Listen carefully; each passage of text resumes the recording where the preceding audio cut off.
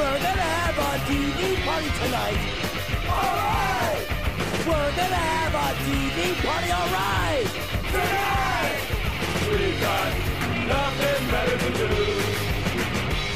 than watch TV and have a couple of brews. Everybody's gonna hang out here tonight!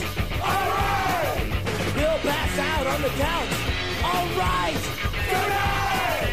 We got nothing better to do than watch TV and have a couple of brews. Don't talk about anything else. We don't wanna know. We're dedicated to our favorite shows. And tonight, our favorite shows are All Elite Wrestling, Fight for the Fallen, and Evolve, the 10th anniversary special, brought to you by the good people at the WWE Network and Tony Khan, not necessarily in that order.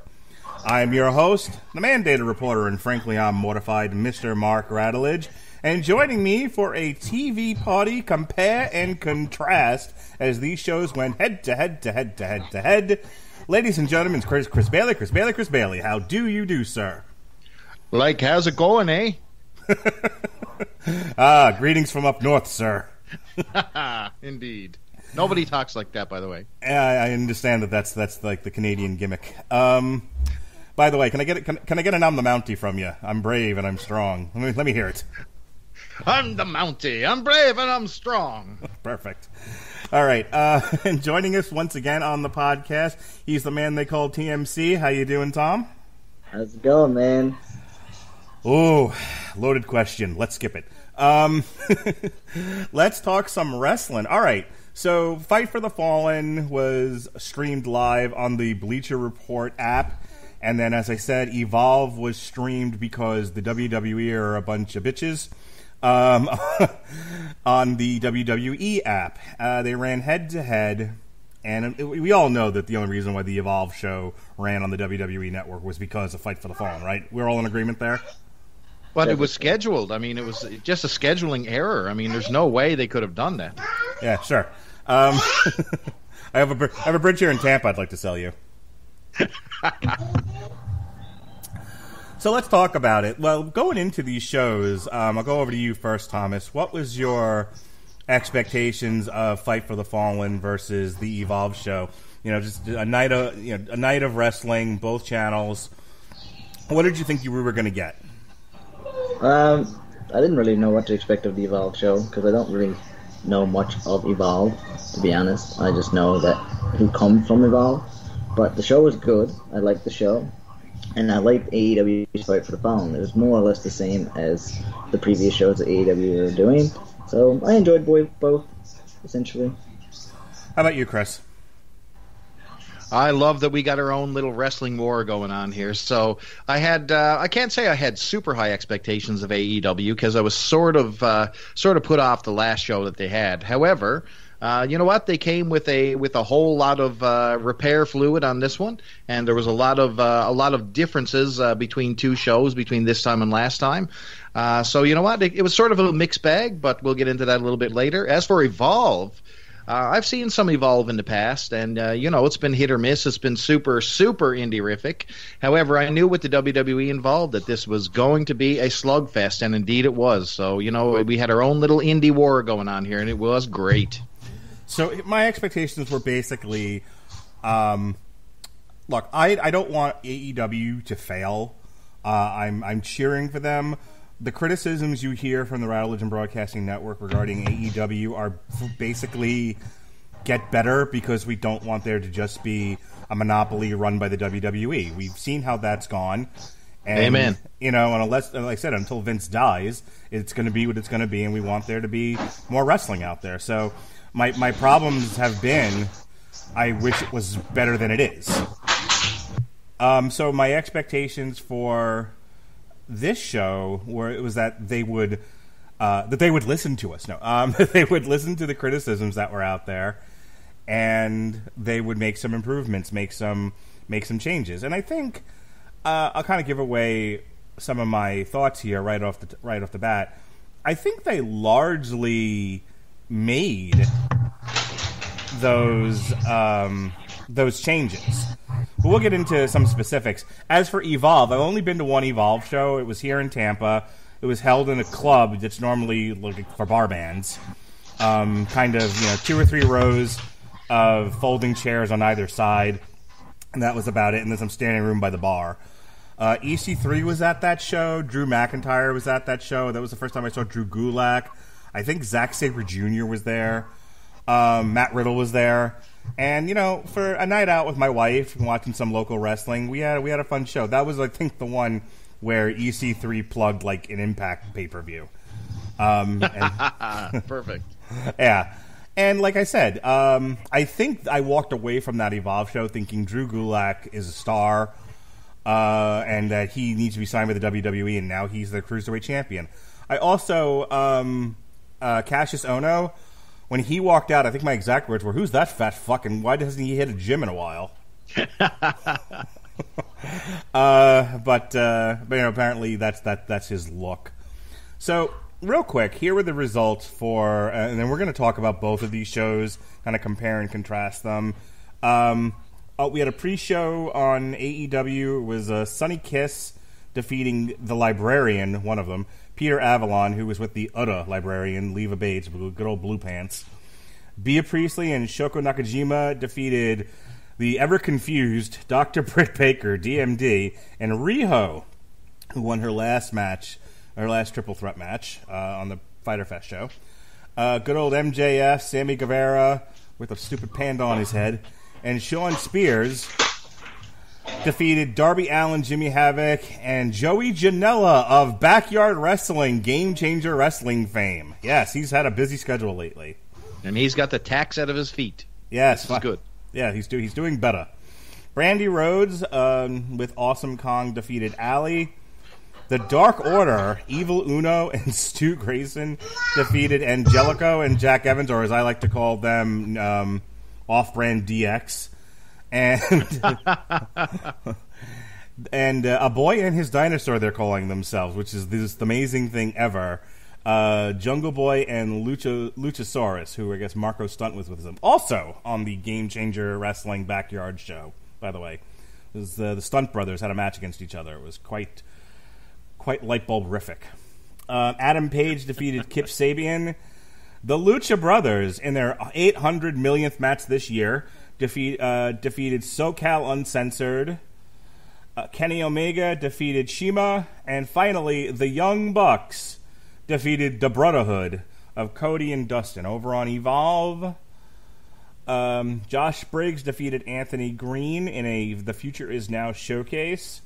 Stephen Wolf defeated Kurt Stallion, Sean Maluda, and Harlem Bravado. By the way, Harlem Bravado, if you just said that name to me, not what I would imagine that guy would look like. No, sir. No, that would be Babatunde is who I would have thought that was, but apparently not the case. Arturo Ruas defeated Anthony Henry in probably one of my favorite matches of the entire weekend. Brandy Lauren defeated Shotzi Blackheart. Babatunde defeated Colby Carino, who was also on Game Changer Wrestling Backyard Wrestling show. Oh, my God. Yeah, I know. I was like, where are all these people coming from? A.R. Fox and Leon Ruff defeated Eddie Kingston and Joe Gacy. Matt Riddle, the Bro, defeated Drew Gulak. Austin Theory, who is the Evolve champion, defeated the Lost Anderson brother, J.D. Drake. Exactly what I thought. Who is the WWN title. I guess he merged the two titles together. Winner take all. He took them all. And then finally, Adam Cole, no shit Sherlock, defeated Akira Tozawa. All right, let me go over to you first, Thomas. I've been going on and on for a bit here. Overall, which show did you like better, and what was your favorite match of the weekend? I loved Kenny Omega versus Shima. Probably my favorite match of the weekend. I'll give props to Gulak and Riddle too. So it's a tie, I would say, between those two matches. As for what show I like more, I think I'm leaning a little bit more towards AEW. So offline, we were, Chris and I made our thoughts known on which ones we preferred and why we preferred them. What did you think that Fight for the Fallen did right here, more right than Evolve? I feel like their stories are there a little bit better. I feel like their commentating is a little bit better. And I feel like Evolve relied too much on WWE influence than actually what they brought them to where they are now. You talking about having Adam Cole, Akira Tozawa, and the Tozawa, and the Matt Riddle, Drew Gulak matches? Yeah, and you also have Paul Heyman show up in, Philadelphia. It's Philadelphia, I believe it was aired, right? Do you think Evolve was being propped up by the WWE versus Fight for the Fallen, which was standing on its own and was furthering their stories? Yeah. All right. Most definitely. To have Paul Heyman there just to get the pop from Philadelphia crowd. Boy, did it work. I was popping. So, thinking about the Fight for the Fallen show, here's my good.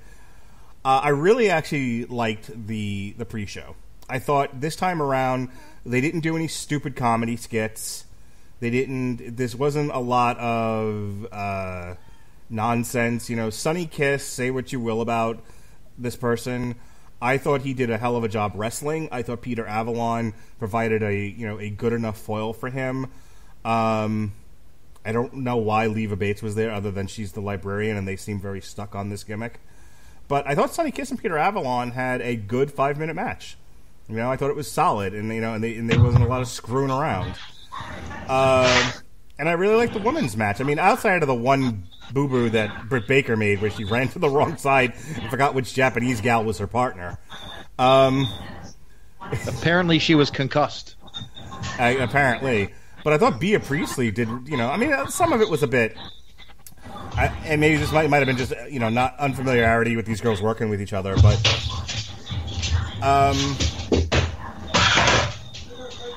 I thought Bea Priestley did a really good job. I thought she was a really good addition to the roster. Shoko Nakajima, I think is adorable. The little kaiju. I think she's great. Dr. I love that as well. Dr. Britt Baker,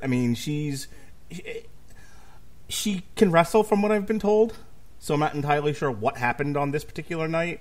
But, she's fine, and Riho's fine. And like I said, a little bit clunky at times, but overall I thought it was a good match. And again, not a lot of wasted time. They only had 2 pre-show matches, so I didn't have any complaints there. I think when I look at the length of the matches, 13, 11, 15, 19, 15, 22, 31, they either needed to lose a match or two or cut some of these down. I think this is my problem with AEW in general, and I'll let you speak to this, Chris, and then retort if you need to, Thomas, is that they're overselling the product, I think, in the sense of they feel like every match has to be a 15 to 20 minute epic, and there's no build. There's build in terms of star power and expectation. There's not a tremendous amount of build in terms of presentation. It's just, everybody's doing a 20-minute match full of awesome stuff. And unless the matches themselves kind of fall apart, the quality of them is mostly the same, give or take a wrestler here or there. So, I think I won't go as far as saying I was bored, but I did feel like it's like watching a Marvel marathon. It's 2.5 hour movie after 2.5 hour movie after 2.5 hour movie without really building up towards anything. It's kind of all on the same wavelength outside of the pre-show. Am I wrong there, Chris? Am I watching a different product than everybody else?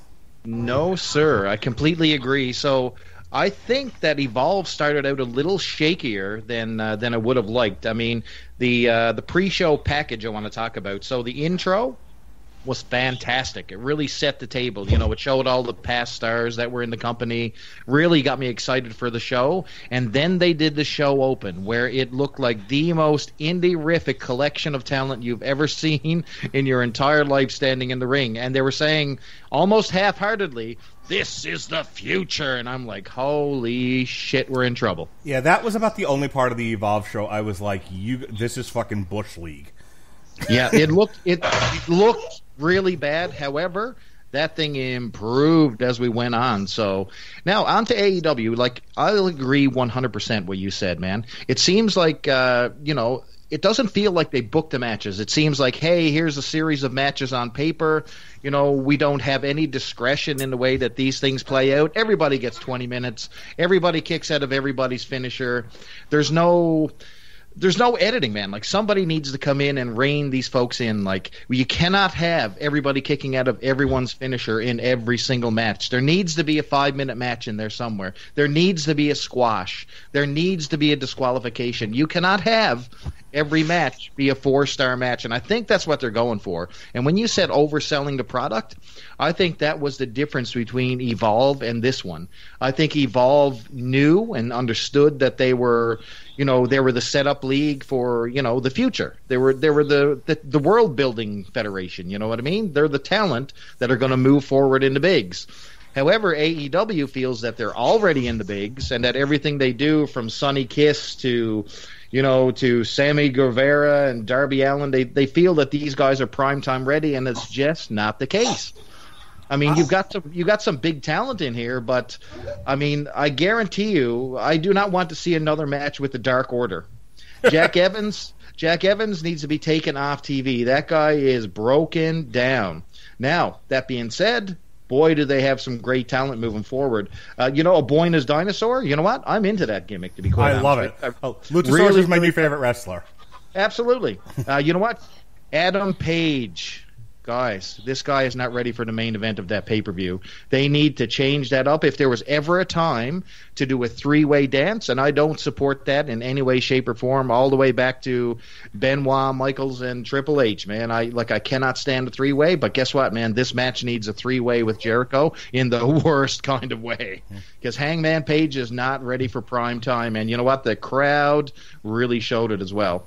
I mean, you had some great stuff on there. SoCal Uncensored versus Pentagon and Phoenix was outstanding, and a little bit of a disappointer in the main event. But, man, they had some good stuff on that AEW, but everything is not a 4-star match, guys, sadly. It's exhausting, is what it is. Yes. Like, have a squash. Don't be afraid. Right. Like, look, I'm not all the way there with the Vince McMahon theory of where it's a variety show, because then you start doing like stupid comedy skits that aren't very funny. But absolutely, if you remember, one of the things about a 2-hour Raw back in the 90s, and you can somewhat credit Vince Russo with this, but from what I understand, it was kind of a paella of writers. It wasn't just Vince Russo, so whatever. But you would get some 20-minute matches. You got some 2-minute matches. You got palate cleansers. That's the way the WWE used to structure their pay-per-views. Is like, right before the main event, they usually sent out 2 models to kick each other in the teeth for 3 minutes. And you could get up, take a piss. There was just different things going on. There was a skit here, an interview there, a short match here, a longer match there. You had a nice salad.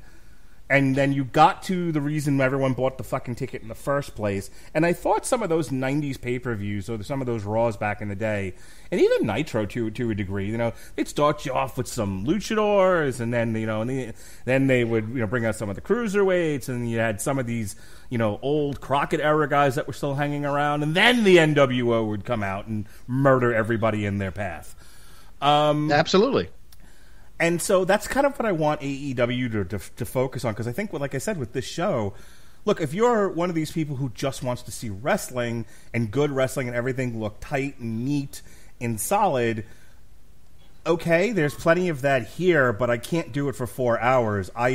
It was starting to put me to sleep, and it wasn't just the illness talking. Like, I stopped caring after a while. I'm like, I gotta see something else here. All right, now you felt differently, Tom. You've heard my take on it. You've heard Chris. you want to come in and say something different here? You want to defend it, or are you with us too, even this much? I agree. Some of the matches probably could have been toned down a little bit. They're a bit long, and I will give that the crowd seemed like they have the energy zapped out of them, and AEW was going on about how it was really warm there, but I guess you got to look at the standpoint of, like, if you have WWE, you've had hokey gimmicks for the past, I guess, 15 years, and I guess the AEW is appealing to those people that don't want hokey gimmicks anymore. Mm-hmm. So you have just plain wrestling. Well, when you have a boy and his dinosaur, I think that pretty well washes it away with Sonny Kiss and the Librarians. I don't know. I'm just saying. No, I get what Tom is saying, though. He's saying that people don't want a variety show. They want match. They want New Japan, is what they want. Yeah. I don't know about that. I guess it's a wrestling show, not entertainment. Right, and I think here's the thing. I don't disagree with your assessment. I just don't know if the market's there for that. And maybe I'm wrong. I mean, New Japan certainly keeps going. People keep watching it, and more people are finding the product. So, maybe I'm wrong about this, but I just feel like that's a niche market, and it's only so big, and you're only going to make so much money, and it's very short-term thinking that appealing to the broader. Let's put it this way. Tolkien only made about $80 million. It appealed to a very niche audience of people who are really into Lord of the Rings and Fox Searchlight indie movies. The Avengers Endgame almost made more than Avatar, and it appealed to the broadest audience possible. That's all I'm saying here. The object here is to make money. But, there are your Fox Searchlight people, and then there's your Avengers people. You know what I mean? I will say this. I don't think either company right now is ready for prime time as it is. I mean, there's no way that Evolve could start a 2-hour show, you know what I mean, and pull that off, because they're basically in the same boat, you know what I mean? Their talent roster is not deep. So a lot of their folks look like they are from, not only an armory, but the back of the armory where, other stuff is happening. Let's be honest here. If they could have gotten an NXT show in Philadelphia to counter AEW, they would have. But they didn't. Absolutely. This is all they had, so this is what they ran. But this is an indie feeder organization to NXT. So, it was what it was. It served its purpose. But no, they're not ready anywhere near. They're not ready for a weekly streaming show, let alone anything else. Tom, any last words about AEW for now? Or because I want to talk a little bit about Evolve. No, I enjoyed the show. That's pretty much all I got to say about it. I thought it was a good show. I felt that it built its characters and its stories a little bit further, even with Britt Baker and B. Priestley, and you got Sean Spears and his subtle jabs at MGF there. So I think storytelling-wise, I knew where the next show was leading. Mm-hmm. With Evolve, it kind of just felt like a spot fest cash grab for having WWE guys just come in there when they felt like it. Yeah. Rather than, I wouldn't be so. If it was just the Evolve guys, I think it would have been a better talk right now. Mm-hmm. I think I agree with you. Fight for the Fallen planted more seeds towards their next actual pay-per-view, which is All Out. I'm no disagreement there. I think they move the flagpoles along. Other than the length of the matches and just the lack of variety in terms of how the show is presented, my only other complaint was the check thing at the end and the unnecessary knock against the WWE. Like, you're kind of the talk of the town and the jewel of the Nile right now. Stop picking at the WWE. It makes you look low class. You know what I mean? Yeah. I found it really petty. Petty, yeah. It was very petty. I think they should just be them and work on them, and then not worry about what WWE is, because they keep doing this subtle dig. They're always going to be compared to, rather than be different. Going over to Evolve. Can I say something about, you talked about the check? I want to start with that because this happened in the pre-show. So they had an interview right after the first match. They had an interview with Cody and Dustin. Okay, now they're talking about, we don't do the flip-de-doo thing, and it's West Coast offense, and they're all run and gun, that type of thing. They're shooting down their opponents, of course. And Dustin was saying, hey, once we start working the body part. Anyway, then they got into the check presentation. And they said a little bit later on, we're going to have a huge check. And they literally said huge. And then, well, I won't spoil the amount, but the amount for a billionaire was probably not what was revealed. I don't know if you agree with that. In all fairness, this was money raised, not donated. Again, avoid the word huge when you're talking about a billionaire and 150 grand is all I can say. Yeah, right. I don't know. I know you guys were talking about it kind of ad nauseum offline in our group chat. First of all, it was so late in the fucking evening. But by the time the Young Bucks finally pulled off their victory an hour and a half later, I was like, good, I'm done. I want to go to bed. The CPAP is calling. And, oh boy, I pitied those two tag teams coming so late in the night. I mean, even the fans were exhausted, whether it was heat. I don't know if it was heat. I think it was the length of the damn thing. People just stopped caring. I think it had a 1 hour time limit too, and I'm like, I turned to my wife at one point, and I'm like, if this thing goes to an hour, I'm gonna plot. I think it was like 10 minutes off or something. Like it came down to at the time up here. It came out to 31 minutes and 25 seconds, but I think it had like an hour time limit, and I'm like, please don't do a Broadway. For the love of Christ. And I've always been a critic of the Young Bucks, saying, I wish they would slow it down and stop the flips. Man, I was begging for some flips in this one. I don't know. Some of the action needed some flip-de-doos, and I was not getting it. They were working the body part. I was like, forget what I'm saying. I know not what I say. I like the psychology on this one. The Young Bucks the Young Bucks are known for 186 super kicks in a match with no psychology whatsoever, is my understanding. And they kept trying to hit the super kick, and they kept getting denied until it was very late in the match. So I like that. I thought, there were at least some psychology there. Yeah, I agree, absolutely. But 20 minutes would have been sufficient psychology in this one, I believe. I believe we only got one Canadian destroyer the entire night, though. Amazing. All right, so let's take a break from AEW. Let's talk about this Evolve show here. Now, this Evolve show, see, now we're talking. The first match was 12 minutes long. Maybe that needed some editing, but the next three matches, all under 10 minutes. Between 9 and 10 minutes apiece. Fucking perfect. Baba Tunde versus, who I'm sure someone showed. Look, if anyone showed Vince any part of this Evolve show, it was the Baba Tunde match, and only because Baba Tunde was in it. And I'm sure he's picturing WrestleMania 37's main event is Braun Strowman versus Baba fucking Tunde. Oh my God, we can dress him in fur and call him Elegante. Oh my God. You know that's where this is headed, right? What do you mean we can't have Harlem Bravado in the main event this year? Not ready for prime time. Harlem Bravado, you I cultural appropriator. I think he had prime time written all over him. I mean, Harlem Bravado in maybe like the Norwegian sense, because that's really where I think like Harlem comes from. It's somewhere in Scandinavia, Norway is somewhere in there. I think is what that part of the city is named after. And in that sense, sure, Harlem Bravado, I get it. But everybody else thought 125th Street, so goddamn. Yeah, you're in Philadelphia and you got a guy named Harlem Bravado. It's even better. So yeah, the first after you got past Josh Briggs versus Anthony Green, which I thought was a fun match. Yeah, the next three matches. What was Anthony Green's gimmick? Like, he looked like he was obviously it's a retro gimmick back from the 80s, but this guy's looked like a slime ball. Like, he did not belong in a wrestling ring.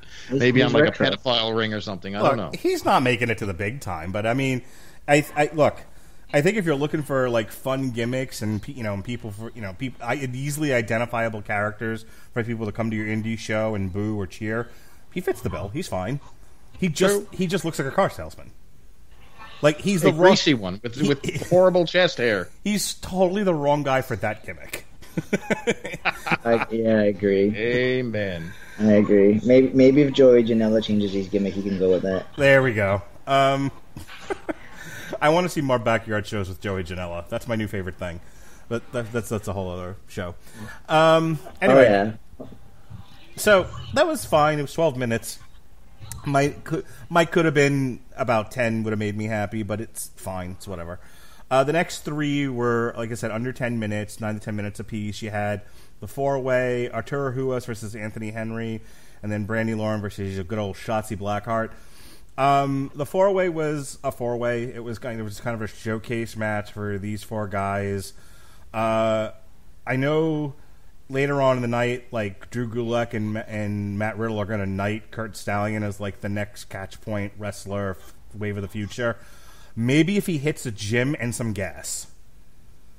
You're fucking not kidding, skinny. brother. Holy cow. Whoa. Was he like he's under 200 pounds, isn't he? He's like 140 something or 150 or something. I'm not 100% sure, but he's under 200.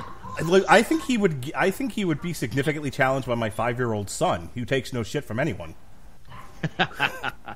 He's a, Okay. I think they're trying to play him off as the next king of bros, but this guy looks like he's the bro of welfare, man. He just does not look good in that ring at all. He needs... like visually, the guy can wrestle, absolutely, but yeah, sure. Visually, he looks atrocious. Okay, I think we can agree there's a visual element to wrestling, not just definitely. the wrestling itself, but like the presentation. I'm not saying everybody has to look like Batista, but maybe have some muscle tone. He looks like a swimmer. Well, if you want a good comparison, you have him and you have Darby Allin. I would say they're on par weight-wise and body figure-wise, but Darby Allin paints his face and puts words down his chest, and that puts him over a little bit. Yeah, Darby Allin looks like he fell off a Misfits album, and then he puts himself through like tables and gets his arm broken and whatever else. So there's a place for that. Like if you're not a body guy and you have no size to you, but you're willing to mutilate yourself, there's a niche for you in wrestling so long as you can remain alive long enough to enjoy it. And that's where Darby Allin sits, and that's fine. Absolutely. I think when it comes to body type, I think one guy that really stood out to me that shocked me on this Evolve show was JD Drake. I expected nothing out of this guy when I saw him. You know, he's the couch potato drinking a Pepsi and having a bag of chips, and this guy could wrestle. You know, his match against Austin Theory was really good. How did JD Drake not win that match? How do you have a guy who's built like fucking Rick Rude, like Austin Theory, a guy who looks like they should just be throwing an NXT contract and money at him, and he's the bad guy, and then out comes the garbage man, the Lost Anderson brother. So one thing that Evolve did great in this thing, I mean, a lot of these people I had not seen before, but they built packages around them. So each person, they had a little tiny vignette about them. And I mean, You got to see a little thing about Austin Theory and why the match was important and who is JD Drake. And, it doesn't matter about his size and, his background. Oh, I loved it. You had a little drawing card of what this whole event was about, and I think they did a really good job of establishing that. And I think that's one thing that AEW can't say with theirs. I mean, you got people coming out there, Sonny Kiss. Okay, what is he? I mean, it's pretty clear what he is, but I'd like to see some background. Where's he from? I don't know. Is he gender fluid? Is he drag? I don't know what he is. I believe he's drag. Okay. He identifies as he, so. But see, thanks for telling me. No one in the show did. That's what I'm saying. That's what I mean. When they introduced him, he was introduced as a he. So I think he's a homosexual male, I believe. All right, this might be not the best comparison, but bear with me here. When Goldust came out, they went like crazy telling you what Goldust is and what he isn't, and they were messing around and playing with the line. And obviously, Dustin Reynolds is none of those things, but it doesn't matter. Like, if you're going to have and they made the same mistake, and Jim Cornette even talked about this. They made the same mistake with Nyla Rose. If you have a public interest story like a drag or a gender fluid or a trans wrestler, you need to be like dumb about it. Okay, you need to speak stupid and tell people what this is. So, because again, it's not like you've turned into like Freeform or God, what's the other network with all like the Bravo? It's not that. You know what I mean? Where people kind of tuning in, that's sort of the expectation. It's just wrestling. And look, I'm not saying there isn't a place for it. I'm fine with Nyla Rose. I think she's great. I'm fine with Sonny Kiss. I think he's great. I thought he was one of the more entertaining parts of that show. But I will agree. But I would have liked to have known. I would have liked him to talk up a little bit of his history, talk about what he's identifying as. I mean, just saying that he's he. One, I didn't even pick up on it. Two, like you said, you need to be very broad in your language and very what's the word I'm looking for here? You need to sell me on it. Spend some time with this. And I don't. And do you feel like they did that, Tom, or do you don't even feel like any of that was necessary? Well, I'm going to go back to what you said on the first podcast I was on with you, that if you don't watch Being the Elite or the Nightmare Family on YouTube, you're kind of out of the loop. They do introduce Sonny Kiss on Being the Elite, and they do introduce Nyla Rose and kind of give her a backstory there. So they are playing to the who these people are because you follow our career kind of thing. Well, that's a mistake. Then show those videos. That is huge. Yeah, they're not grasping for a casual fan, I guess. Yeah, they need to show those videos on these shows at least once. Yeah, they should have vignettes in between matches. Maybe that'll help with the pace of the. Yeah, and a key to psychology of the entire match is understanding why the match is important and who are these people and why is it important to them. I mean, this is what Evolve did really well. I mean, you got to see almost every act had a purpose and a reason for fighting. You understood. AEW was a collection of wrestlers doing flippity-doos, and some really good flippity-doos, by the way. I think it's just too cute by half. You know what I mean? It's just you don't have enough information. I thought they made leaps and bounds with their production, but cut a match or two, or cut some time and get some more vignettes in there, tell more stories. Back to Evolve, where I think you're true. Other than that cold open, which was a pile of garbage, that everyone standing in the ring was. One of the things that WWE used to do really, really well, and they've since gotten away from. Do you remember? And this always makes me laugh, but like 98, 99, some of those, they would have these like pre-pay-per-view packages introducing the show that was like footage of Mussolini and shit. It was awesome. Yes, absolutely. They had, Pencil Neck Geek, Classy Freddie Blassie, like narrating this stuff from a rocking chair in black and white. It was so good. Like, give me some of that. That's what needed to start Evolve. I mean, they kind of did that. They were like Daniel Bryan, Drew McIntyre, all these guys talking about it. But then kind of throw together like a nice spiffy package and then bring the guy out there and be like, the future is now, and then introduce Josh Briggs. That's all I wanted. Yes, that's what they should have did. I thought they were doing a battle royal to start with. I actually think I would have preferred a battle royal. At least you could have had Daniel Bryan and Drew McIntyre and all them show up. Yeah, if you're going to have a dollar store battle royal, WWE guys there, you might as well bring out some big guns. That'd have been fun, an Evolve reunion battle royal. So anyway, So look, just talking about production, which I think is how we got on this tangent. I think AEW made a lot of improvements, but there's still a ways to go. Whereas, weirdly enough, because I think the WWE was there to provide adult supervision, the production came off really, really good. Like, very professional. Oh, yeah, you can tell the WWE production level. Yeah, absolutely. So that being said, just getting back to the matches here, Stephen Wolf, the four-way was fine. Harlem Bravado has got nothing going on and going nowhere. Kurt Stallion needs to hit a gym. Stephen Wolf seemed fine and was probably the right guy to win that match. Sean Mulata I thought was fine too. Honestly, I had to look him up real quick. Did not stick into my mind. He was in the Cruiserweight Classic, wasn't he? Apparently he's Samoan, isn't he? He's Samoan Dynasty? Yes, he is. So he's the Forgotten Samoan. I'm sure either Shane McMahon will crush him on a future episode of Raw, or he'll end up being one of Roman Reigns' flunkies. Okay, it's fine. Go watch TV.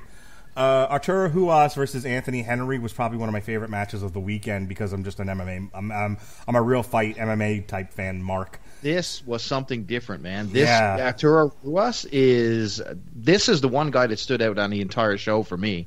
I mean, just the way he approached the, bringing MMA to the wrestling world, and I think Anthony Henry was a good beating post for him too. Those guys made this look good, man. This was one of the unsung matches of the entire weekend. Yeah, I was a big fan of one of my two favorite matches probably in the history of professional wrestling since I've been a fan were Owen Hart versus British Bulldog for the European title in Germany, the one that was apparently was shot in a basement behind a door that says "Beware the Leopard." It was just no lighting at all. It was shown on like a pre-taped episode of Raw, I think. But it's so good, and it looks like they're really having a wrestling match. The other one is Chris Benoit versus Kurt Angle for WrestleMania 17. So when you have guys that can kind of approach, that's why I'm a big fan of Matt Riddle. So when you have guys that are can approach wrestling from that, let's make it look as much like MMA as possible, but still be entertaining point of view style. I really dig it, and these guys looked very strong style. It looked very tight. I don't think either one of them really has much of a shot at the WWE main roster, but I mean, for a show like this, I was glad to get a little nibble of something different. What do you think, Tom? Well, I thought it was a good match. I'd like to see probably either one or two of them take on Matt Riddle maybe in the future. Be an entertaining match. Yeah, maybe one of them will get called up. Probably Anthony Henry will get called up to NXT one of these days, as sort of enhancement talent. The Evil, Brandy Lauren versus Shotzi Blackheart. I am in love with Brandy Lauren and want to see more of this broad. I heard she got really hurt during this match. Yeah, but they told what a fun story. So it's a no DQ match, and she starts off by having the girl Pearl Harbored by an equally big chick. It was great. I was like, I'm into this now. This is fun. What happened? Do we know what happened to her? No, it just popped up on my news feed. Okay. Billy Kidman was doing an interview or something about it. So.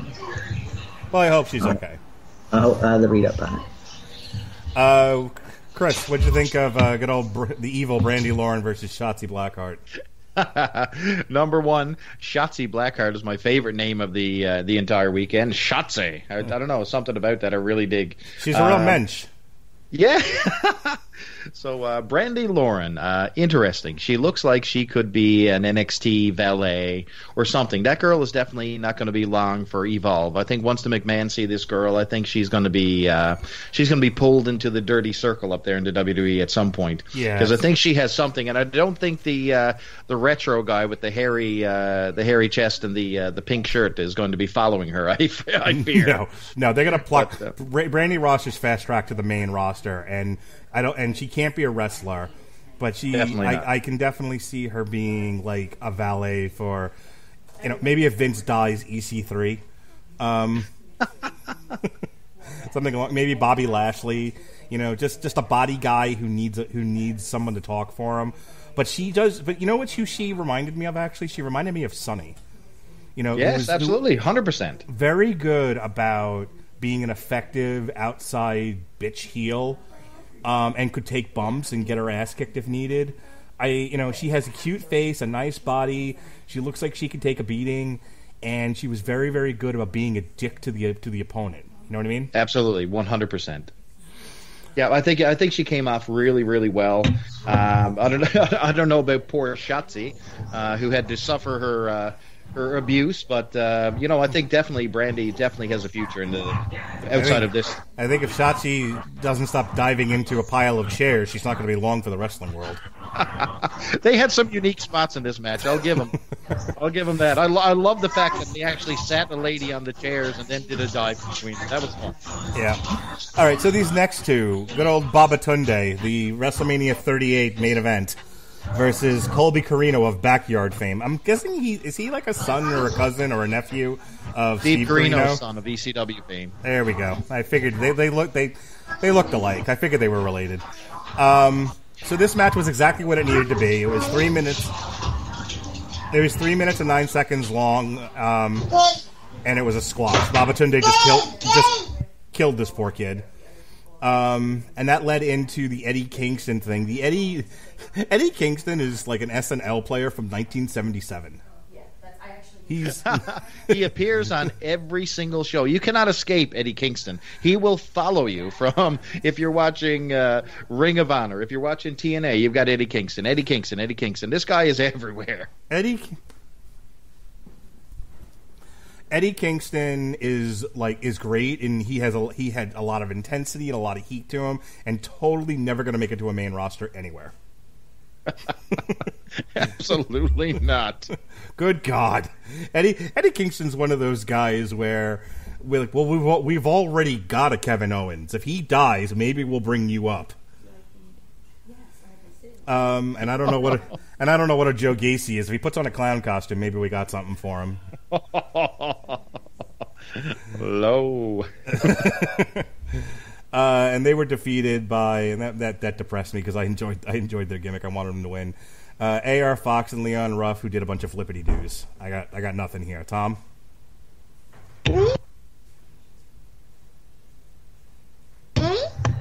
Sorry about that. It's okay. Little dude at my mic. I understand you. I didn't actually watch much of this match. I kind of was preoccupied watching other things. I think I got kind of bored at this point of the show. They were unwanted. Yeah, that's maybe why I tuned out, because I know they cut a promo earlier, and I was like, nah, I'm good. Yeah, 5 matches. The Babatunde Colby Carino bled right into this tag team match. It was all kind of one segment. What does your child there think? What did he think of Babatunde? What do you think of Babatunde? He just wants his nanny. Okay, I understand.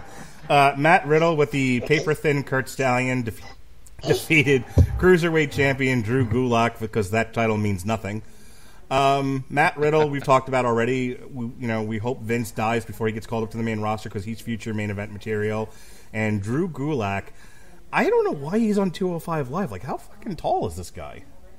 I don't know, but man, this guy really presented well. You talk about a contrast of styles. I mean, Drew Gulak doesn't hold my attention for 2 minutes on WWE TV. Not for 2 minutes. But yet, you know what? This guy comes out. He's got new ring attire. He's taken serious. He's back to his old gimmick with Catchpoint. And he looked like a star, man. Like, this guy looked like a star against Matt Riddle. And these guys had a hell of a fight. And I would watch, and you know what? I'd actually want to see a Drew Gulak match now after this. But I don't know what in the hell these guys are doing with this guy on 205 Live. He's just there's just more to this guy. There's more money to be made with Drew Gulak. Yeah, Drew Gulak is a solid hand, and I enjoyed, like I said, the psychology of this one was a lot of like pure wrestling. There was a handful of knee strikes in this one, but Matt Riddle didn't. This wasn't like when he took on Roderick Strong and he was like Tinkerbell just flying through the air with his knee out the entire goddamn match. So Matt Riddle and Drew Gulak, I thought, put on a clinic, and it was definitely one of the best matches of the weekend. But it had a point as well, Mark. I mean, they had, you had Riddle, who was apparently approached by Catchpoint previously. So they told that story and they build that story. And even when the match ended, Riddle went over, and they still represented the entire Catchpoint gimmick at the end with the shaking hands and the show of respect. And I don't know, man. This was just a really, really solid match for both guys, and a real good presentation, real good part of the show here. No, yeah, it was solid. It was a welcome addition. So I said before, how do you build a guy like J.D. Drake? How do you make that package about him, make him so sympathetic, and beat him like a fucking drum? Did Vince McMahon get personally involved in this? This guy is the blue-collar hero, and I think that's what I took out of this. I'm like, yeah, you know what? This guy's fat. He's like me. I could go out there and have a match like this. This is should have won, don't you? Yeah. That's what I'm bellyaching about. Like, for the most part, everyone who won, and I would say that for Fight for the Fallen as well, almost everybody who won, I thought should have won. I thought was absolutely booked appropriately. This was right booking in regards to who was winning. I'll agree with you there. Right. This Austin Theory versus JD Drake, I thought was booked ass backwards. Like Austin Theory should have beat his fat ass from one end of the ring to the other, just made bacon out of him, and then JD Drake just, like if one match on this show should have had blood, it should have been this one. And then JD Drake, full of blood, comes back and kills Austin Theory, and and wins both titles because fat guys of the world unite. Amen, brother. And instead, it's like Rick Rude, fucking beat up, Tugboat. Like, all right, seems a little anticlimactic, but whatevs. What do you think, Ted? I think that they were trying to put over Austin Theory as the good guy, but the guy comes off as a super prick. Who, the producers of Maleficent? Who thought that was? Who thinks Austin Theory comes off like the good guy? I keep saying he's like aping Rick Rude. I think the intention was that he was, he's worked so hard, and he's in shape, and he thinks the other guy's just not passionate enough like he is. He's not coming out and saying he's a heel, so they're not positioning him as spitting on the fans and showing off his body. He's just saying, I've worked hard for what I am, and I'm the champion and all that stuff, good, right? So good story. The pretty muscle guy is the pretty muscle guy is the hero, and the villain is the guy that just got off his job at the fucking Hostess factory. Get the fuck out of here! Yes. You want to weigh in here, Tom? Am I wrong here, or do you agree Austin Theory should have lost that match? I don't know. It's kind of hokey. It's very hokey. It's kind of like watching a professional beat up like a circus clown kind of thing to me. Oh, leave JD Drake alone. He's trying so hard. I mean, you can't tell by his body, but look, there was a time where for every Rick Rude, you had a Kamala. For every Ivan Putski, you had a Tugboat. There was your adorable Adrian Adonises and your Roddy Pipers. There was room for fat people. Fat people, ladies and gentlemen. Mantar. Bastion Booger. Yeah. God damn it. What happened to just plain old fatsies and wrestling, like JD Drake? Indeed. All right, last one here, and then I think we're going to wrap up this hour of our compare and comparison here. I'll throw it to you guys because I honestly don't have much of an opinion on the match. Go to you first, Tom. Adam Cole versus Akira Tozawa, which they were anchoring this entire show to. Adam Cole is, I guess, an Evolve alumnus, and Akira Tozawa is Asian. I actually enjoyed this match. Only thing I didn't enjoy about this match. Apparently, so did he. Yeah, the only thing I didn't enjoy about the match was the opponent Adam Cole had. I feel like they could have done 10 times better with the opponent. It's kind of just like they threw him in there, and that was it. Okay, they just kind of threw a dart and hit an opponent. Yeah, it's kind of like, who do we got here that's not doing anything at the current moment? Tozawa's not doing anything. We should get him to do this match. I feel like anybody could have been a better fit for Adam Cole in this match. It would have been great for the show if you had Daniel Bryan taking Adam Cole in this match. That would have. There you go. That would have been fantastic. That would have beat anything AEW did the entire night. Or here's a wild and crazy thought. How about EC3? At least he's been in Evolve before and doing absolutely nothing. That guy's a jabba. Yeah, but EC3 is meant to be beat up by like Bobby Lashley and Braun Strowman. Forever going to be a jobber now. So you just have Adam Cole destroy him in like a minute flat. Chris, go ahead, Chris. Okay, so I think Tom is right considering when you talk about Akira Tozawa. I mean, they even said that the guy has no history with Evolve. I mean, he's only shown up on one show, so he's come from Dragon Gate USA, which is a little bit of a botched product when you think about it, because I mean, their lifespan was almost nil when it came to the US. You know what I mean? They had a small footprint. I mean, they had some great shows. They had some great crossovers with ROH. But Tozawa seemed a little bit of a weird choice for this match. Adam Cole, of course, standout guy.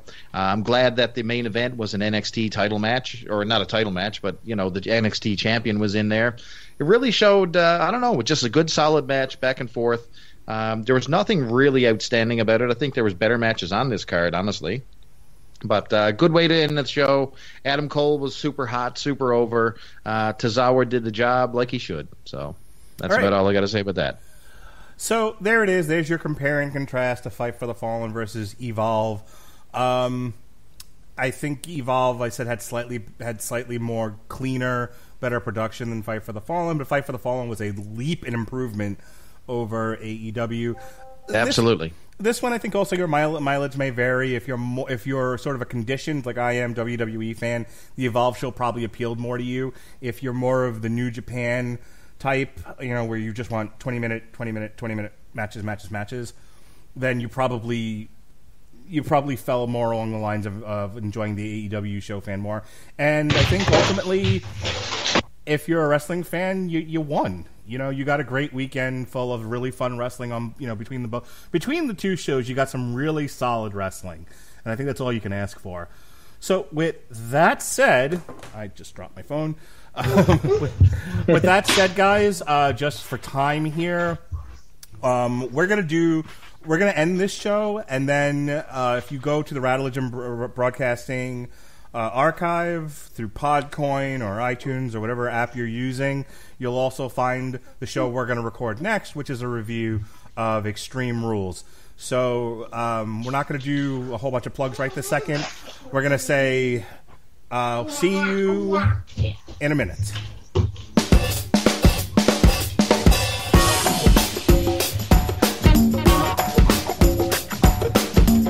Mark, are you patching in Sheehan? 1 sec.